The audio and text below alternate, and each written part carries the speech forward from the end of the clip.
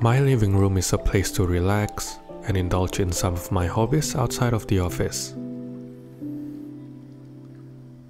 As I spent more time at home, this became increasingly important and provided me with some work-life balance.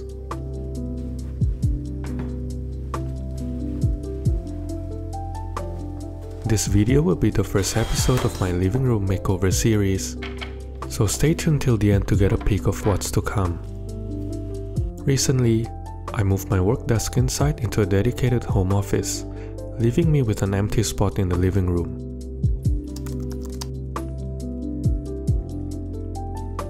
I've always wanted a proper coffee grinder and espresso machine, which would be a perfect addition to this space. After doing some research and scouring through Pinterest, I decided to do a long cabinet that stretches all the way to the TV area. Typically, this requires a custom-built unit which can be very expensive. So, I browsed through IKEA and found the Besta storage system. I utilized their online planner to mix and match different sizes and drawers. My living room is roughly 6 meters wide, and each Besta unit is roughly 60 centimeters. To leave a bit of space at the end for a floor lamp and some plants, I opted for 9 units or a total length of 5.4 meters. I went through a few iterations before landing on the final configuration. Some of it was quite awful, but that is part of the design process. A few days before my orders arrived, I listed all of my existing furniture that I no longer plan to use on Facebook Marketplace and Gumtree. I managed to make $350, which is roughly a quarter of the cost for the new cabinets. With everything sold, I now have a bigger space to work on, which makes the whole assembling process easier. First, I started with the frame for the entertainment unit, which is roughly 2.4 meters long. Instead of going with default IKEA legs, I ordered a bunch of matte black legs from Swedish company Pt.1, which came fully equipped with standard M8 bolts and universal plates. This makes it easy to attach to the base of the Besta frame, as well as various other furniture. The universal plates are used to connect multiple Besta units, in order to use fewer legs rather than the standard 4 legs per unit, which can look cluttered.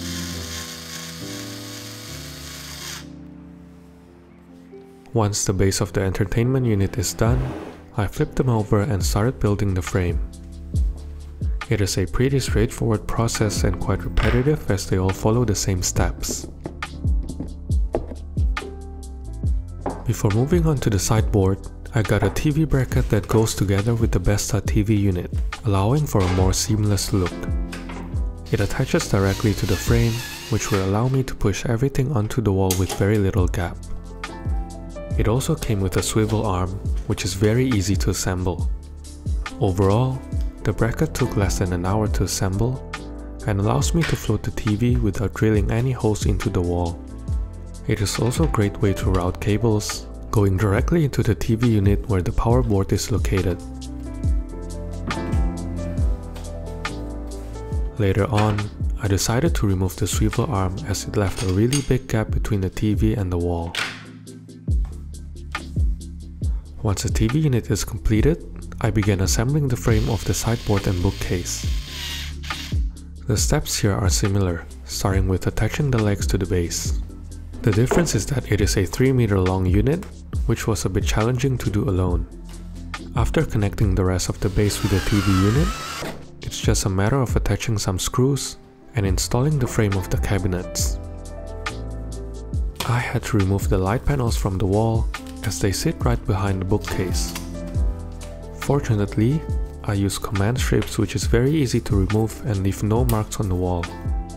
As I am looking to plug a few electronics on the sideboard, I needed to find a way to route all the cables into the cabinet. So, I removed the back panel and used a hole saw to make an opening for the cable and power board. It is a fairly easy process as it is made out of thin fiberboard. Then, simply bring the back panel back into its place and route the power board inside. With the whole frame assembled, it is now time to install the doors, drawers, and dividers. Before I move on, I would like to briefly thank today's sponsor, Squarespace. Whether you're a small business, creator, or simply looking to build an online presence, Squarespace is the all-in-one platform to create professionally designed websites.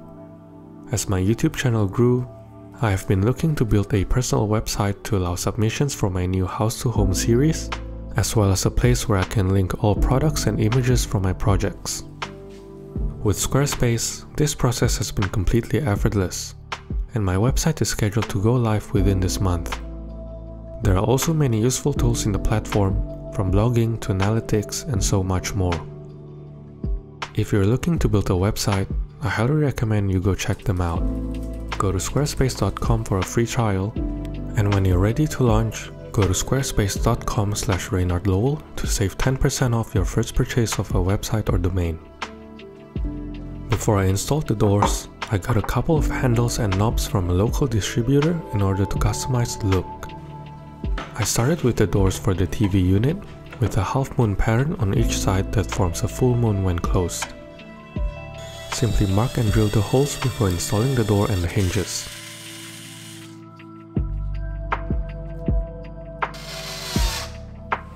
Once the door is installed, I screw in the handles with the holes I made earlier. It was a little tricky, but the end result looks great and contrasts nicely with the whitewashed oak cabinet. The full circular pattern also acts like an object on its own, creating interest to an otherwise plain cabinet. After the TV unit is completed, I started building the drawers for the sideboard. It is a pretty straightforward process of building the drawer frame, installing the runners, and attaching them together with a latch on the bottom of the drawer.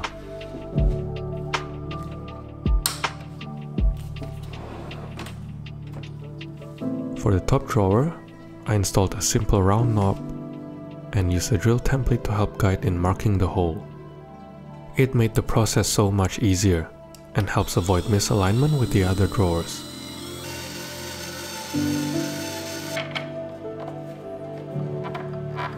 I then repeat the whole process and installed all 4 drawers for the sideboard.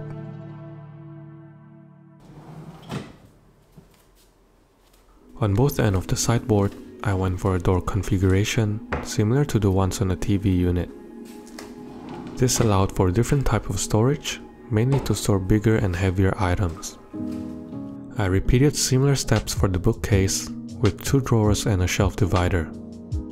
Once everything is installed, it is now time to style the space, starting with a few electronics which I have determined its placement early on. The rest is usually a trial and error process, where I keep moving things around until I'm happy with how it looks.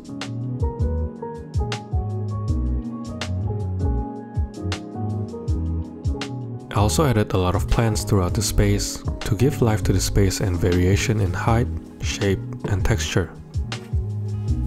Taking care of plants and watching it grow is very rewarding and has become one of my favorite pastimes during these lockdown periods.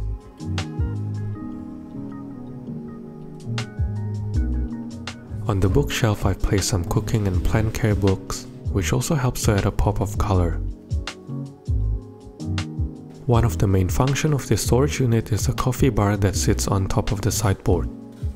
Before starting the project, I got myself a Breville Bambino espresso machine in truffle black, which not only looks amazing, but is capable of pulling decent shots. I paired this with the Mignon Manuale coffee grinder from Italian company Eureka, which is a highly regarded budget coffee grinder. While I have always enjoyed a good cup of espresso, I've never made one myself, and this has been a great learning experience. The whole process of experimenting, grinding the beans, temping, and pulling my own shots at home is a relaxing routine to start my day and reward myself with a good cup of coffee.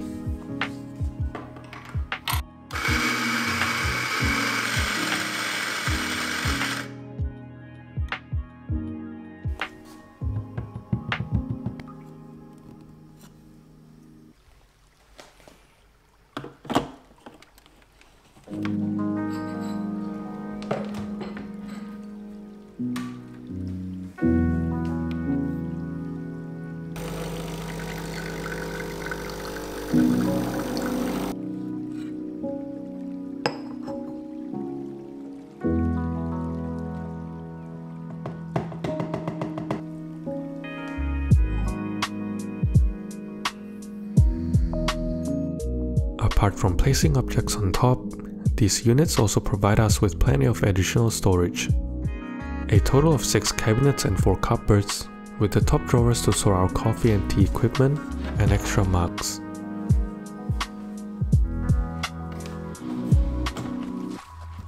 Cable management is another important thing that is often overlooked, which I have tucked neatly inside the cupboards. This left the bottom of the unit clear of cable mass and provide an airy feel to the space with the thin matte black legs. The final part is the tech, where I've installed Philips Hue bulbs to change temperature and a Sonos speaker to play the same music throughout the apartment.